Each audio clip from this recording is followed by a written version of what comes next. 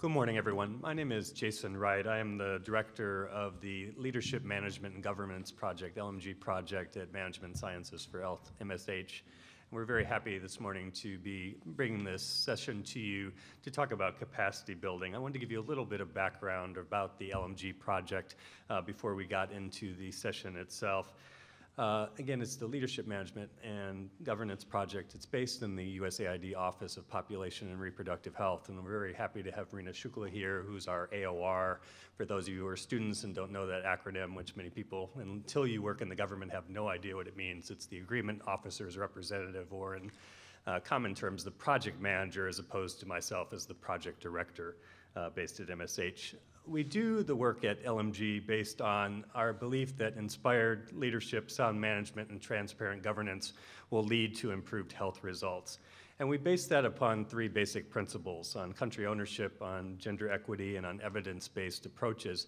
And what we wanted to try to do today was to extrapolate a little bit from that and talk more generally about capacity building and how capacity building actually helps to achieve those results in the first place. And we wanted in particular to explore the dynamics among donors, implementers, and recipients, as well as evaluators, and how that capacity is built and how the results are achieved. What we're hoping in the context of this session, both through the panel, a few surprise guests that we'll have from the audience, as well as audience participation as well, that we'll have an entertaining session today, both for those of you here in the room and the folks online as well. So I want to hand it over to my colleague, Carol Douglas, who's offered to serve as a facilitator today, and I'm looking forward to a great session. Thank you.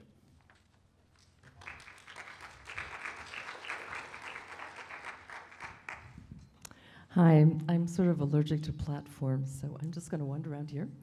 And we wanted to get a sense, can you hear me okay? Great. We wanted to get a sense of our participants here, because it's all about capacity development, which encompasses kind of a broad range of ideas, which we'll hear about from our experts. But in the meantime, would you please stand up if you've ever been in an organization that has delivered or provided capacity development? If you're older like me, it might have been called something else, like capacity building or training or whatever. Wow, we have a lot of providers. Wonderful. Thank you. You can sit down for the moment. And would you please stand up then if you have ever been in or are in now an organization that has received capacity development assistance in any way? No. I mean, to a large extent, we all have. We've all been in school and so forth. Terrific. Thank you. 2. Wow. All right. Well, I would ask you, we're going to see if this works. I think we have enough room. If you would please come to this side of the room. And I'm going to ask you a couple of questions. This is going to be a measurement, a survey measurement. Going from here, this is 0 at this end, and that's extremely at that end, okay? So if everyone would please come over to this wall. I could ask you a couple of really easy questions. You don't even have to say anything. Oh, yeah. Oh, usually it's like, oh, okay. Okay, terrific, okay. So on a scale of,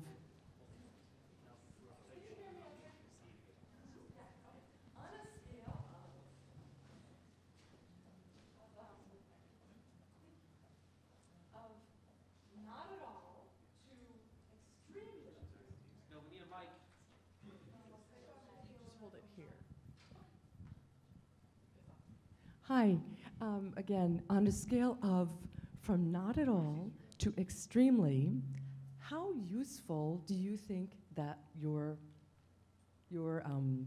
capacity development has been, if you've done it?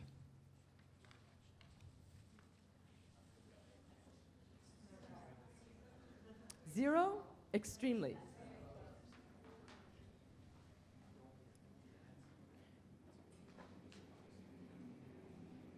Well, there is movement. It looks like everyone's sort of moving down. Feel free to push chairs out of the way. So we have a spectrum. Okay. People who have received capacity development on a scale of not at all to extremely, how useful did you find it?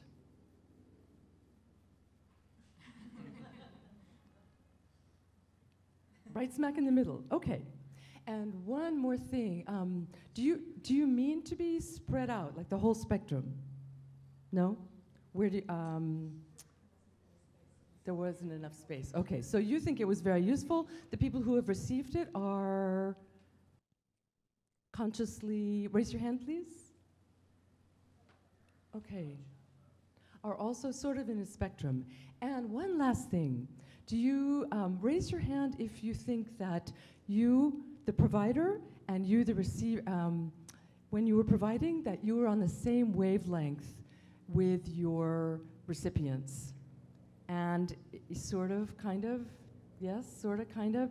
And do you think that they are still using what you provided?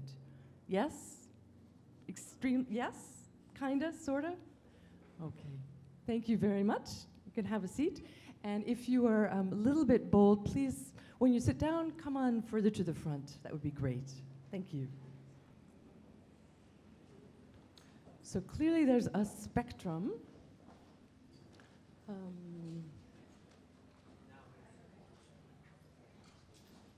I'd like to introduce our panel members who represent a spectrum of organizations as well.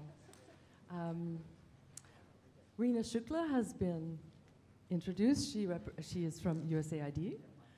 We have Barbara Tobin, the Senior Technical Director for the Center for Leadership and Management at MSH, and Anupa Deshpande, who is the Senior M&E, Monitoring and Evaluation, M&E Advisor for the Center for Leadership and Management at MSH.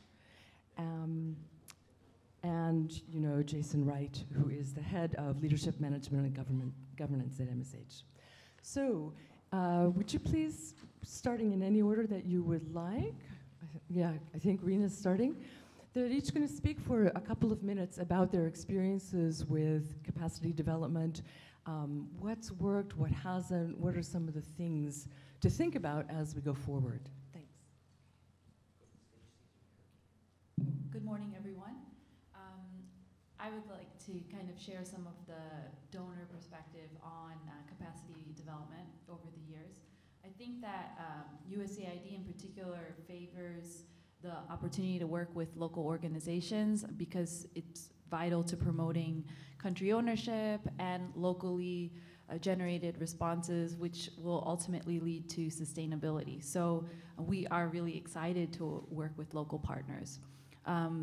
One of the main things with capacity building interventions is that it's generally seen as an important component to achieve a larger development impact, such as supporting local organizations in the health sector to improve maternal and child health outcomes or access to antiretroviral therapy, for instance. So it's seen as kind of an important component to achieve a broader development goal. One of the main things that donors look for in particular is having tailored capacity building plans that have clear metrics and really a demonstration of how capacity building leads to promoting these larger development outcomes. The idea is that the interventions have clear benchmarks and plans to show progress over time. One of the main considerations we also think about, in addition to how this promotes larger development outcomes, is sustainability. So how do these types of interventions over time promote sustainability, and looking at kind of graduation-related indicators within capacity building plans. And in addition to that, we also, obviously, one of the main challenges that we come across is risk management and compliance-related issues, which can be a challenge for some local organizations. So it's a contention we often have to balance between wanting to partner more with local organizations because of its importance in development versus challenges with the organizational systems, particularly related to financial management. That often tends to be a concern for USAID. So that's some initial thoughts.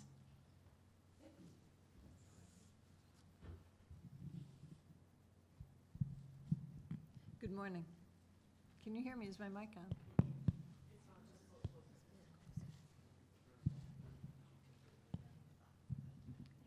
How about now? Okay. My name is Barbara Tobin. I have been with MSH and working in organizational capacity building, organizational development, capacity strengthening, whatever you want to call it, for quite a long time, including about 8 years in the field in Kenya.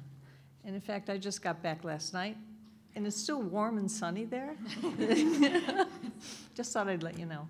As an implementer of technical assistance in capacity building, I have found one of the most useful skills to have is juggling. Because what I do sitting in the middle is listening to our donor requirements and compliance, listening to our organizational capacities, our technical expertise, what we have committed ourselves to doing in the field, and our client organizations to make sure that what we are offering actually responds to the needs that they have. As Rena mentioned, and as one of the themes of this session, often those three are not the same. What we need to do to be compliant with our donor often requires results in a very short period of time, for example. Our organization may have technical capacities that we would like to see in many places in the world. And first and foremost, the organizations that we work with as clients need to feel that what we are doing is responding to the needs that they have. And they may vary, and you can't have them necessarily all happening at the same time, but it's like having plates spinning. You have to make sure that you are really having all of those working in partnership, and especially recognizing that the needs of your local client organization, they need to understand them. You need to have an absolute shared understanding. You need to understand what your intended outcomes are from the very beginning so you don't lead each other astray. If you can get everybody working in harmony, you can, together you can do wonderful things. And otherwise, it's challenges all along the way. And we have some ideas of how to do that we can talk about later. But there's no virgin territory. There is no place that hasn't already had some capacity building. And there are multiple capacity development organizations out there, each one showing up at these local organizations separately, each one saying what you really need is to work with us and come to our workshop. And the answer is always yes, thank you. But what does that look like back at these local organizations who are trying to deliver services and being out at training workshops a whole lot of the time? So I think we have some inherent challenges that we can think about together to make sure that what we're doing is effective. Thank you.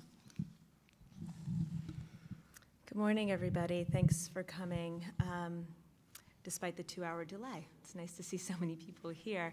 My name is Anupa Deshpande. I work in monitoring and evaluation at MSH, and I just want to offer a couple of introductory remarks from an evaluator or an M&E perspective on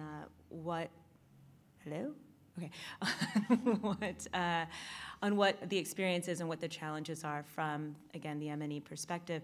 M&E is intended to reflect the intervention itself. So myself and my colleagues, I'm sure in M&E, work with a lot of the challenges that Barbara just summarized with developing a capacity building intervention, if you will, taking into account some of the intended outcomes such as sustainability, country ownership, things that take a longer time to demonstrate, but then also looking at the process of capacity development, the processes within which this intervention is intended to improve. So starting out by saying this intervention is designed to improve the capacity of what, to do what, and then building on that plan is something that M&E folks work and struggle with implementing folks and program designers.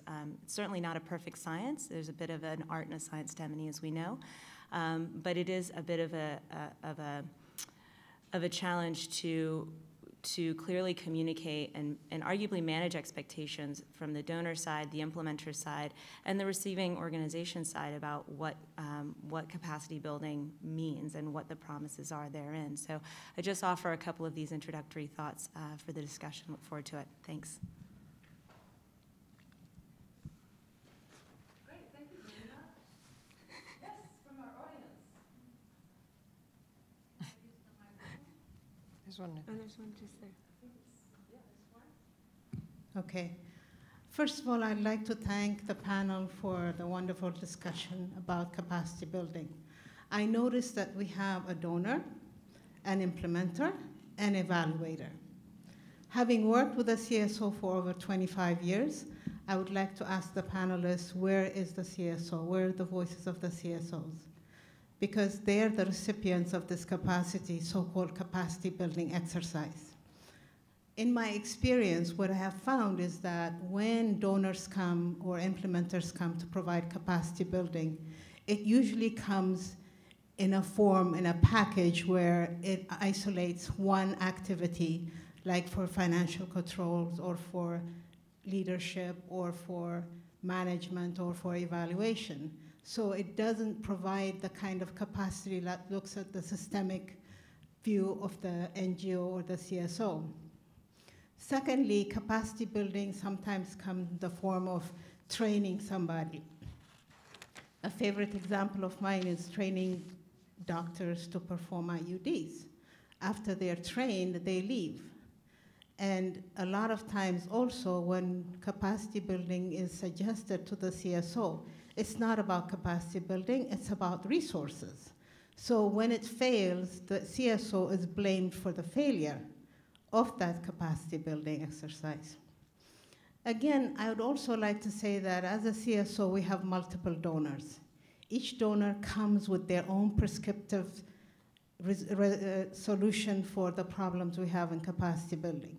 So in order to capacitate us, they have various exercises that we have to go through, that we have to take off work from, and this does not lend itself to providing us the capacity that we need.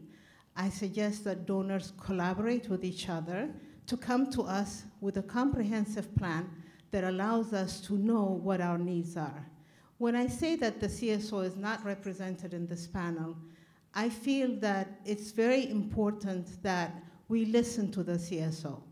They understand their needs, they understand the requirements that they have, they work within the environment of the government, they have responsibilities to their government, they have responsibilities to their donors, there's a lot of filling out of forms. So basically what happens is that the CSO is left to flounder. And for the last 20 years, everybody has been doing capacity building. So we may want to ask the question, well, where's the capacity? Why are we still building capacity? Thank you. Thank you very much. And we'll go back to our panelists and then open it up to the audience. Why are we still building capacity?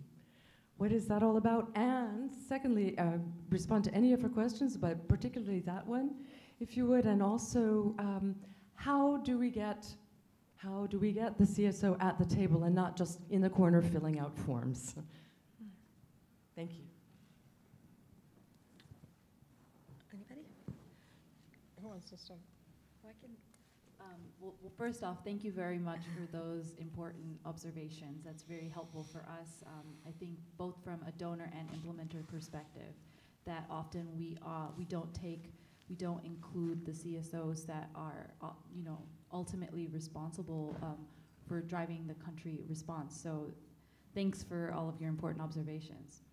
To your point about civil society participation, I think we all need to do a better job of ensuring that we consult often and with local civil society organizations and make spaces ensure that we create seats at the table in the same way so that those perspectives are being incorporated, because that's a very important I think often when we're rushing to get programs going, we can overlook that just because of timing, because of lots of other I would even say administrative hurdles. So those are important things that we need to guarantee. So thank you for that. In terms of harmonization, that's also an important point. And I think that in some countries now, I'm not sure, it can be a challenge to get it moving in the right way, but we are working towards organizing joint audits with other donors to reduce the strain on local civil society organizations with all of the different compliance requirements. And also look to harmonize capacity building approaches, so perhaps allowing some donors to focus on organizational capacity building for a particular organization, and USAID would focus on other aspects of capacity building, or even focus on other civil society actors in that country. I mean, that could be a way to reduce the strain on local organizations. So.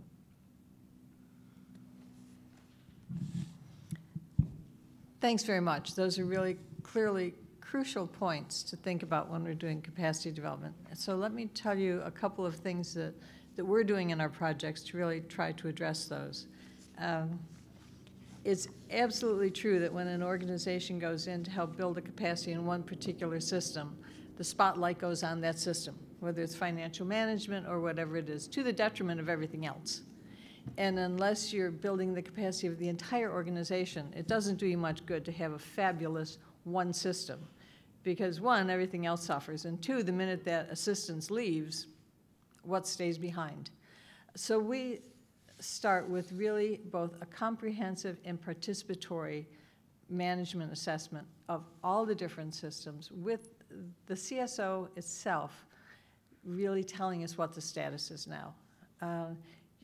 I am a firm believer that you need to put your client in the driver's seat. I think the era of being a recipient or us coming in and blasting you with our good ideas of what you should do, I think those days are over, and if they aren't, they ought to be, especially with the multiple TA programs. I find that oftentimes an NGO won't tell you what else they're doing because, one, it's embarrassing, two, they aren't going to say, no, I'm already working on this with somebody else. Where is your workshop? Oh, that's a nice hotel. I'll go to yours as well, even if it's duplicative. And I think that the idea of having a comprehensive capacity building plan by an organization where they are in the driver's seat saying, this is our plan, what's your TA going to do? We don't need that this year because we're working on that one, and that's what we need to prioritize. So thank you, we don't want to turn you down, but kind of flipping the roles here so it becomes much more demand driven. Personally, I think that's absolutely the way to go in the future, in the present, not even in the future. One of the ways we have done this with a project in Kenya, with a project called Fanikisha, is USAID asked us to work with 4 to 8 national level CSOs to enable them to provide capacity building for their local affiliates. The previous project had worked directly with 162 local CSOs. Can you imagine? And realize that really doesn't work very well. What they need to do is capacitate, I don't know if that's an American word, but capacitate local NGOs to be able to play the role of capacity building. It shouldn't be something owned by us, that we come in, we're the ones that know how to provide this TA, and they sit there at the other end saying thank you. So what we put in our proposal, and at first MSH croaked when we said this, is we can't tell you what organizations we're going to work with. We are going to use a selection process where we will put out an EOI. And if there is a national level NGO who wants to work with us in this capacity, they can apply. And the ones that pass the management assessment, so we know they are strong enough to absorb this much money and that they can do this, we'll select from there. And the reason this was so, and actually USAID agreed to it, and we went in, we held a meeting. So if you were all the NGOs, whoever would like to work with our project on a capacity building initiative in which then you will work with your local affiliates, here's what you need to give us. Tell us why you want to do this. Tell us how you have already built your own capacity. What are your priorities now? What works the best for you? From the, 300 who showed up then, we whittled it down to the 4 to 8 through this competitive process, and they loved it.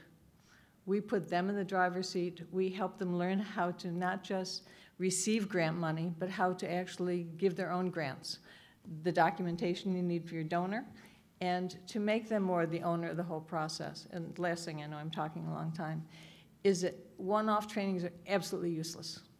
You know, save your money, save the US taxpayer money. If you don't make it a process, it's not going to stick. You bring somebody in for a 3-day workshop and then say, okay, go back, do well. Really? But if they're learning, if they're applying it on the job, if they're coming back, if there's coaching in between, if you help them understand how training individuals connects to improving systems, how you make sure that it becomes part of what their work is, then you get somewhere. Thank you. Thank you. Other questions following that up? Things that resonate with you, don't resonate with you for our panel?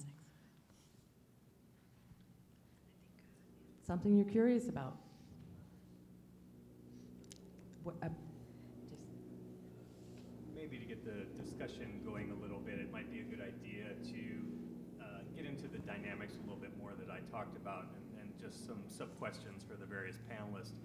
Something that I know from having worked at USAID for a number of years is the fact that donors are not monoliths either. Even within an individual donor, there are certain pushes and pulls that go on all the time. And in our non-parliamentary system, obviously, there's a relationship between Congress and the executive branch that goes on that oftentimes makes things rather interesting in terms of how you're implementing programs. You get the appropriations, you get the authorizations, and then within those parameters, you have to try to create the most productive process. And then also, to be honest with you, in the implementers as well, the structures of different implementing organizations are quite different in terms of what the balance is between headquarters and field.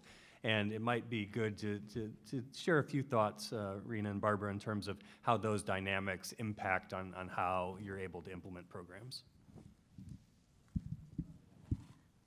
Jason, I'm glad you brought up the point about the fact that donors are also contending with lots of different priorities and directives that change pretty frequently. So I think that plays a big impact on capacity building, because often we are under a lot of pressure to demonstrate results on, particularly in the health sector, on achieving, reaching a certain amount of people, getting a certain amount of coverage to impact public health in a broad way within a country. And those challenges, or those kinds of priorities that we need to demonstrate rather quickly to ensure funding and support from Congress can damper capacity building interventions, because capacity building, as Barbara mentioned, takes time. It's a kind of a participatory process that involves a lot in terms of both technical and organizational processes and getting buy-in. And we are often under, yearly, on a yearly basis, we need to show results and concrete numbers that show the number of people that are reached, number of health facilities that are strengthened, number of people that are trained. So that can often contend with longer-term capacity building interventions. Conversation for 1 second. I just want to make a plug from an evaluator's perspective. We talk about capacity building results and the indicators that are prescribed to us by donors, and that we also develop as part of our as part of the intervention that we're designing. But I just want to make a plug, nodding to some of the factors that we've talked about here, meeting the CSO demand, looking at capacity development as a participatory process, looking at the organization's plans to follow up on the capacity development interventions that we've provided, and making a plug for a qualitative component to complement the numeric quantitative results reporting that we do, that then could be shared with not only the donor, but with the CSO themselves, to be able to contribute a little bit to try and look at this in a more comprehensive way as an ongoing process. And then, I think the broader question is, how much is enough? And I'm not proposing that any of us know the answer to that, but it is something to have perhaps an open discussion with CSOs that have been working with donors for a number of years, to just kind of put that elephant into view in the room. Thanks. I just would like to add, that's a great point, Anupa, about including more of the qualitative dimensions around capacity building.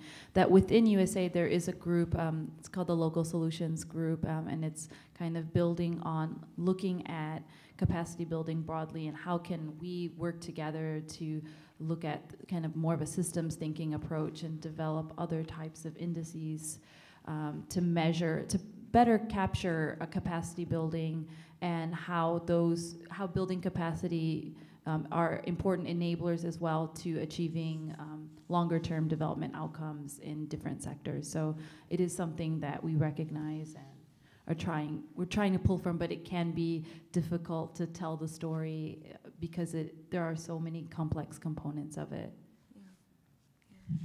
That's great news. I hope we captured that in the video, because one of the big challenges in the kind of work we do is how do you measure it? And how do you make the link directly to health results and outcomes? Because it's not a direct link. You know, we're not actually out there giving immunizations, and we're not out there specifically doing it. But without the stuff that we do in leadership and management systems, they can never get out there to do that work so efficiently. So drawing those connections has been something that's been challenging for years, and understanding the connection is hugely important. All the leadership programs we do kind of have the same principles that I mentioned before. It's over time, so you learn something in your leadership program, you go back out and you try it in your work site and then come back, and it's all related to specific health indicators. So it's not just learning leadership skills for their own sake, but they actually train in teams rather than individuals, because one of the challenges in every health system that I've ever worked in is people get transferred.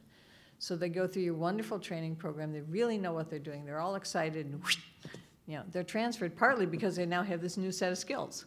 So the very things that you train them for enable them to further their own careers, but doesn't do their actual facility any good. So we train in teams, and the challenges that each team take on are directly related to a health area. And increasingly in geographic areas, we will work with, whether it's the county, the district, or the provincial health team, for them to identify the area in which they would like us to work. So if there is a particular malaria challenge or child mortality or whatever it is, so then every team that works, that goes to our training works on that indicator, then we can show some progress and actually link it more directly to something as kind of amorphous as leadership. Because otherwise, this is a challenge that's hugely important and hard to measure. Yeah. And that's where we have to deal with the M&E people all the time who are telling us, yeah. Right, because we ask, how closely linked is your intervention to health outcomes? Is it more proximally linked, perhaps like providing, distributing or giving immunizations? I don't work in immunizations, or I haven't yet. Or is it a bit more distal, perhaps like some of these management skills, governance skills? What does that look like? And be able to look clearly at what we expect to come out of these interventions. That's often a conversation that we have from the M&E perspective, integrating M&E into program design, and then begging to ask for a systematic and systemic view at how delivering immunizations will affect health outcomes. What are the other factors that complicate or contribute to that happening? From the lights being on to people, migrant populations being home, whatever it is, I'm sort of pulling out of the air, but having a bit of a comprehensive plan. I know it's difficult to do with the time restraints that we sometimes have, and reality is not theory, but it's something that I think programmers and evaluators struggle with continually. I wonder if maybe someone in the audience has some experience designing capacity development interventions with some of these factors and have had really good or some really challenging experiences to share, either from an M&E perspective, a donor perspective, or an implementer perspective. There were several people that lined up against that wall on a spectrum. You all lined up against that wall. And a lot of people on the far end, and even on the closer end. So I'd really, if you, to the extent you feel comfortable, love to hear some experiences.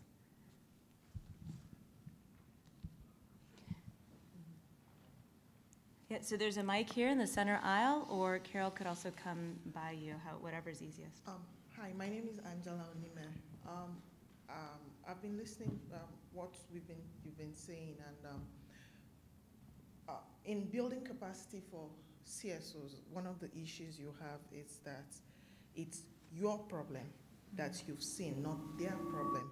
So it's one of the things you have to deal with, and which is a question is, how do you make it theirs, not yours? Because you can come and tell someone, this is the problem you have. That's, okay, you feel, oh, you have a big blimp on your face, while the person feels that, you know what, the major problem I have is my toenails.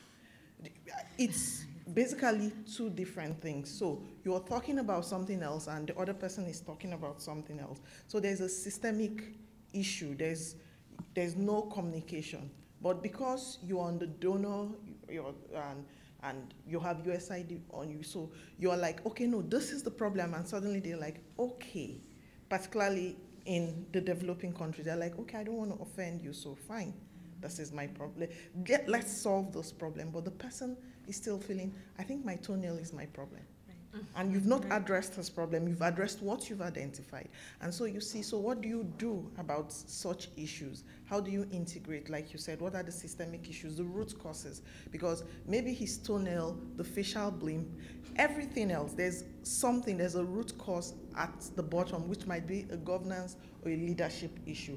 And then putting it up with numbers. M&E people want to see number of people, something has happened, number of people, this has happened. But like you said, if there's bad governance or if there's bad leadership, those numbers are not going to work out. Or those numbers might be there, but it might not be qualitative.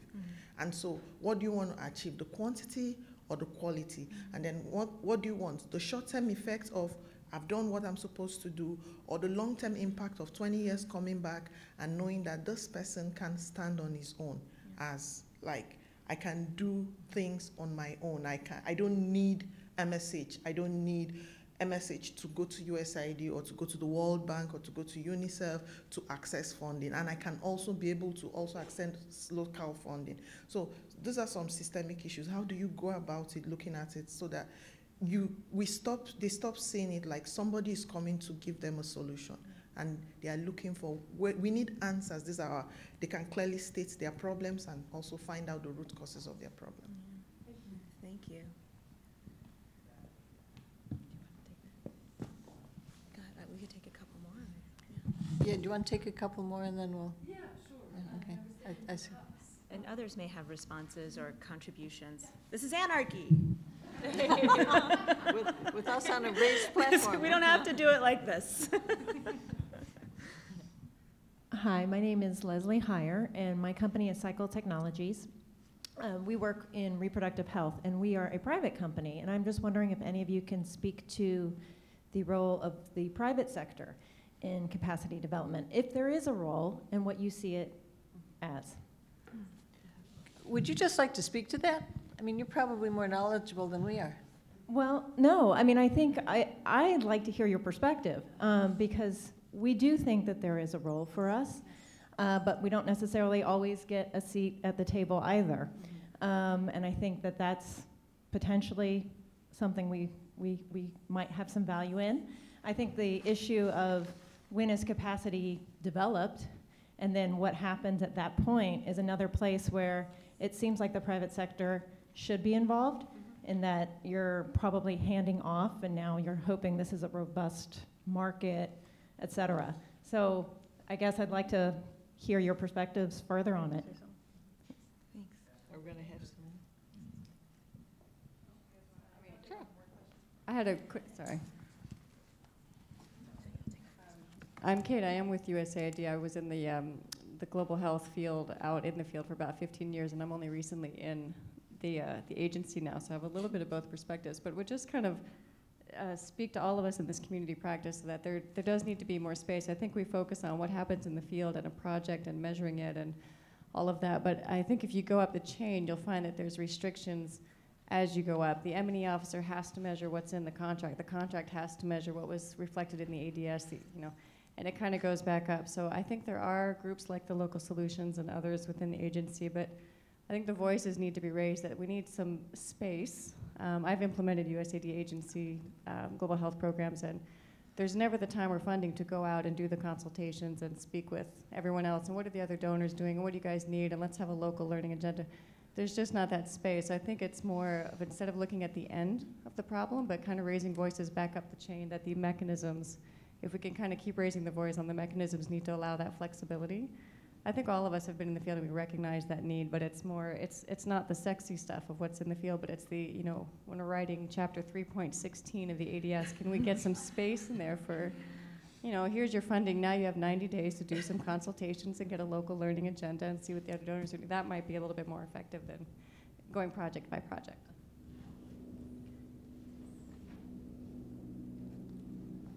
Hi, my name is Gilbert Bonsu, and I think, Barbara, you spoke about the processes you put the organizations through when selecting which organization to partner with.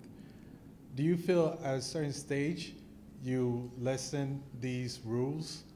Because I've worked with certain organizations that receive funding from USAID, PEPFAR, and other organizations, and I felt, and they knew they were not ready for to receive such large funding, yet they received it.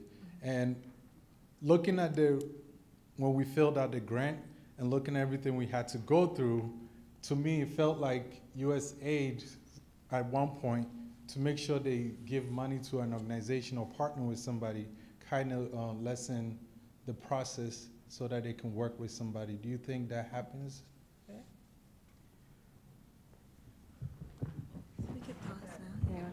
Do you want to respond to him? Yeah, let's answer this in order or this group? not necessarily, Okay. but this group. Yeah, Okay. that was seems rather pressing. I think that's an interesting question. Over the last few years, I think it started with the USAID Forward initiative, where there was a push to work more with local organizations, whether it was private sector or civil society organizations or even government institutions. The agency was brainstorming ways, because often, you know, we realize that there isn't as much flexibility with the requirements, and there was a move to streamline requirements, both with kind of compliance-related issues and streamlining this pre-award survey process. There's actually an additional tool. It was called the NUPAS, which was a non-US based pre-award survey, to reduce some of or streamline some of the requirements and recognize that if we wanted to partner more with local organizations, we would both need to streamline processes and incorporate some of the findings into the broader capacity building plan in order to, you know, issue more awards with local organizations. So there was some work with that, especially as USAID Forward was just starting about almost 5 years ago.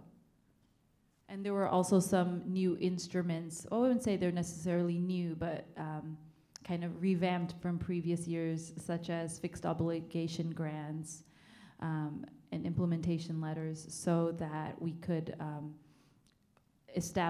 kind of tie some of these awards to the achievement of certain deliverables, and that would be a way to get more partnerships with local organizations going. Do you want to comment on any of the others, either private sector or?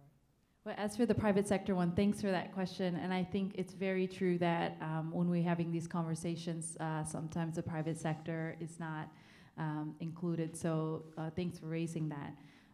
When I was in the field, I was in Mozambique and Zimbabwe.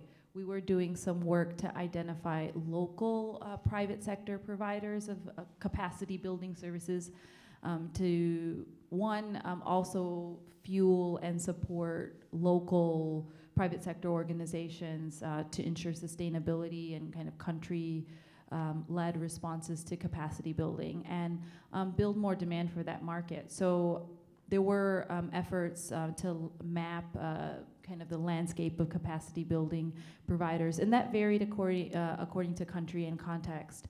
And I know that there was, in certain capacity building interventions, there is a recognition that if we want to build sustainability, we have to learn from the private sector in terms of revenue generation. Now, I don't think that's something that's systematized and uniform, and it varies according to country context, because some countries have more of a robust kind of network of local capacity building providers. Now, at the Washington level, I'm not quite sure. I think that, you know, there's work that's being done to build community of practice, kind of going to the issue on the community of practice. And we're working towards, in addition to engaging with implementing partners to get more experiences on capacity building, to engage with local, or not local, but private sector providers. So it'd be great to speak afterwards and learn more about what you're doing.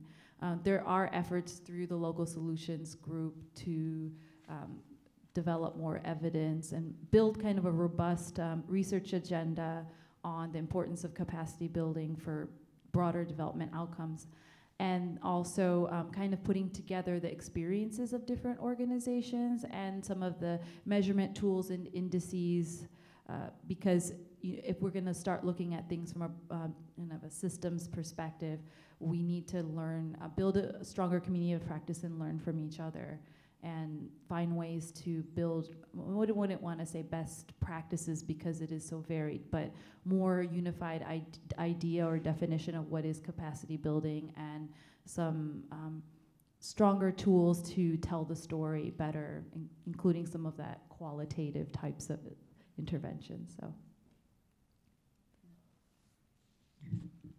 I'm sitting here agreeing with everything that Rena just said. I think that there are probably lots of wonderful initiatives going on in isolation around the world, but it's a bit challenging to know how to not just share them, because I'm not a big believer in supply side best practices. We've done a great thing, so all of you should do it, but how it fits into what you need to make it a little bit more of a pull rather than a push. And a lot of what you were asking about identifying CSO needs and how to connect them to between the supply and the demand. So it's not just, we've got this great product, so we're gonna enable you to use it, because you're thinking, really? Because either I got trained in it or that's not my big problem. But how do you say no? You don't want to say no, but you want it adjusted to what you need. And I think making that fit is very challenging. And I think all of us, because when you raised your hands, if you were providers or receivers of TA, pretty much everybody's a provider. I mean, thinking about how do you do this? So you have your skill set and expertise. You know what your organization has. You know the results that you need to fulfill your requirements. And it needs to be responsive to the actual organizations that are providing the health services, or it won't go anywhere. The partnership between the private sector, especially as we move towards universal health care, increasingly important. Really nice to hear about the requirements and streamlining them, because as we work with organizations, introducing them to what it would be like to be actually the main receiver of USAID funds, because right now as CAs, we're the buffer. We get the money and we enable them to do the activities, but they don't need to know the 150 pages of the regulations to be able to do it themselves, which are really daunting. And because it's US taxpayer money, I am totally a believer in, if we take your money, we play by your rules. I mean, this is, we're all the taxpayers who fund this, so I don't really have a problem with that. But making it digestible is really the challenge. So, this project I've mentioned in Kenya, and I know I reference Kenya all the time, so that's just the way life is. It was, the intention of the project was to enable local CSOs in the end to receive grant funding from USAID. And so we set up, the whole program was designed, once these organizations had been selected, from day one to give them a grant, but to make them compete for the grant so they would know the process, not just as a recipient of it, but to own the process, so then they could actually issue their own grants, so they could see behind the curtain, and to see all the stuff you have to do to be compliant, as well as be able to do your initiatives. And I think that's a capacity building initiative in and of itself. Not just what you do as far as your health services go, but how do you receive donor money? How are you accountable for it and achieve the health outcomes that you want to do? So it's a complicated bag of things you need to know, but if you don't know the whole range of them, it's always going to be with the CAs in the middle. And as I said, I've been in this a long time with the belief that we're supposed to be working ourselves out of a job. At least that's that's what I've always believed. And how do you do that? Because I think we've become our own industry. And I think everybody who works in this field needs, especially on the implementary side, needs to keep that in mind. This is really not for us. This is really for people around the world. I would add, in terms of the relaxing of requirements, that there was a lot of work, particularly around let's say over the last 3 or 4 years, to work with the kind of contracts office to think of alternative ways to streamline the requirements. And I think now we're in more of a learning phase on lessons learned, because obviously with this push, there have been challenges with local organizations, especially as it relates to risk. So we're in the process now of kind of taking a step back and trying to understand what worked, what didn't, what were some things that we need to pay more attention to if we want to continue. Great. We have time for one more question. And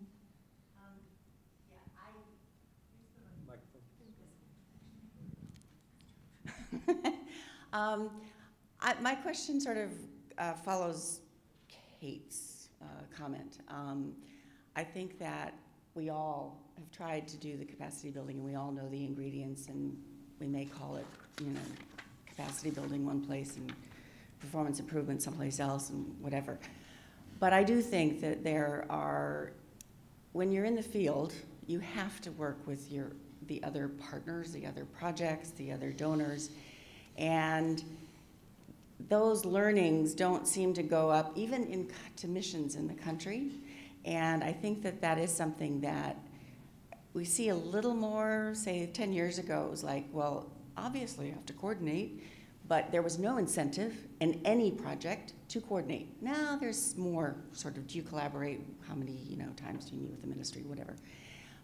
I think that we do need to capture those lessons in the field at that level of building our coalitions or our whatever, collaboratives, to be able to bring those lessons into upstream, but also USAID, and it takes a while to get USAID to recognize then you need to put that incentive into whatever contract or cooperative agreement or whatever.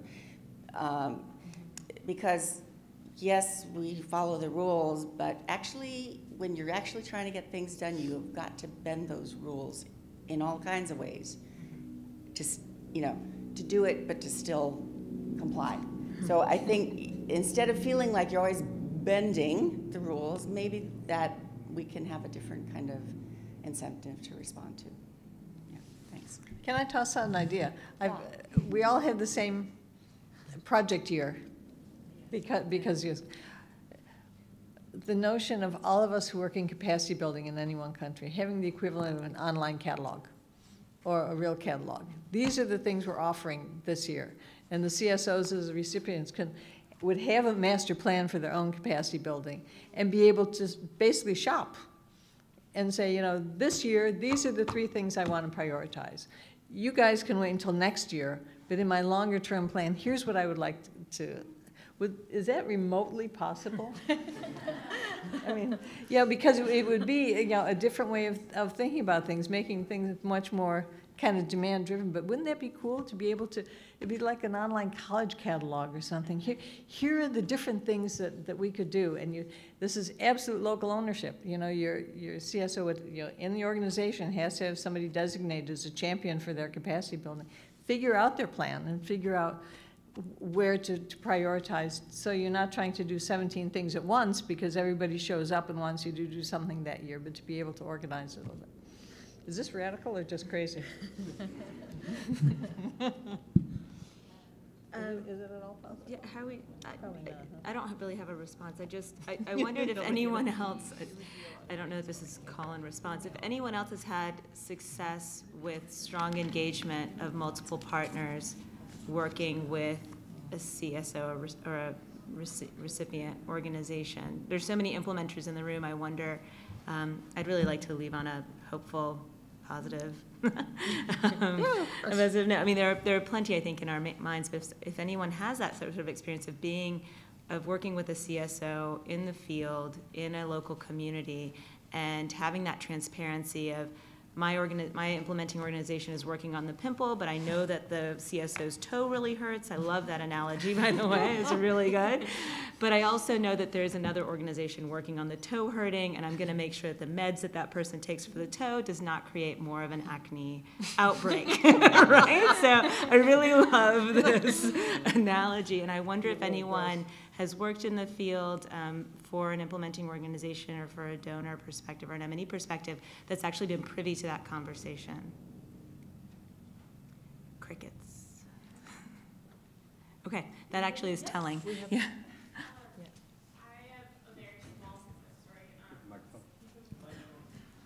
Or maybe take this one, yeah.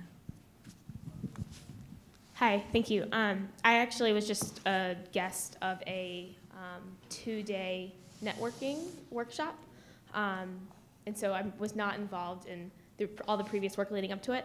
But after 5 years, a common donor along the Thai-Burma border gathered the 11 organizations that they had been funding over 5 years and finally got them together.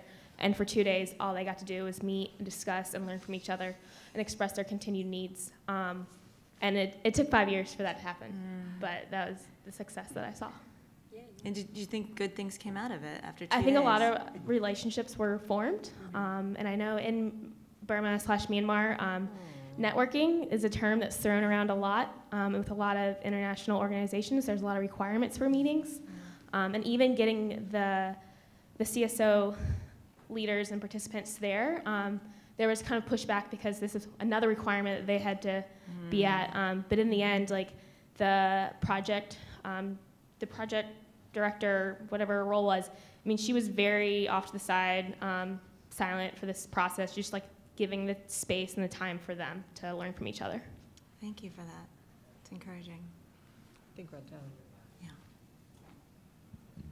Okay, before we close, I'd like to thank our panelists, USAID, GW, and especially our audience, and one of our panelists who was hidden in the, not so hidden in the audience, who is Belkis Georgis, who is a principal technical advisor for the Leadership Management and Governance Group at MSH. And give yourselves a hand for participating. Thank you.